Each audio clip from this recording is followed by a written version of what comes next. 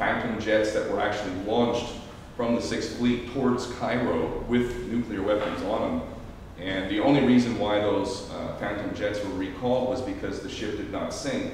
Had the ship sunk, more than likely, back in 1967, a false flag carried out by Israel would have resulted in a potentially nuclear attack on Egypt, which was allied with the Soviet Union at that time. So we came this close to the end of the world as we know it, the Third World War, a nuclear exchange between ourselves and the Soviet Union because of the Israeli attack on the USS Liberty.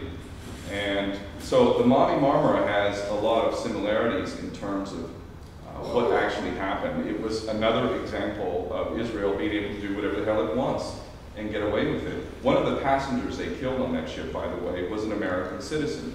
His name was Furkan Doğan. He was, of Turkish descent, but he was an American citizen, a 19-year-old kid, a lovely kid, a lovely young man. I met him just briefly. I remember him vaguely, but this young kid, if you read the stories about what happened to him, and I've actually read the ballistics reports for him and several of the others that were killed, this kid was executed, flat out executed.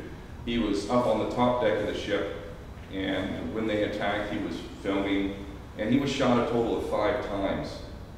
The first 4 shots were at range, at distance, probably from a sniper on a helicopter, and he was hit in the side of the head, back of the head. That didn't kill him, but it seriously injured him. He was shot in the back, and it traveled through his back, through his left lung, shattered a couple of his ribs. He was shot in the leg, his tibia, and he was also shot in the foot. He was on the ground, on his back, and this is from eyewitness reports, and also the ballistic report supports this.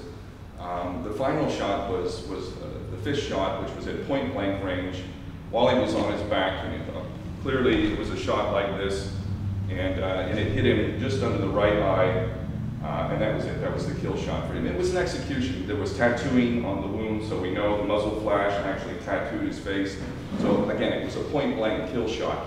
Of the 9 people that were murdered on the day, 6 of them, clearly the ballistics reports show that they were executed. They were injured, but still alive, and shot either in the back or the back of the head. And this is what they did.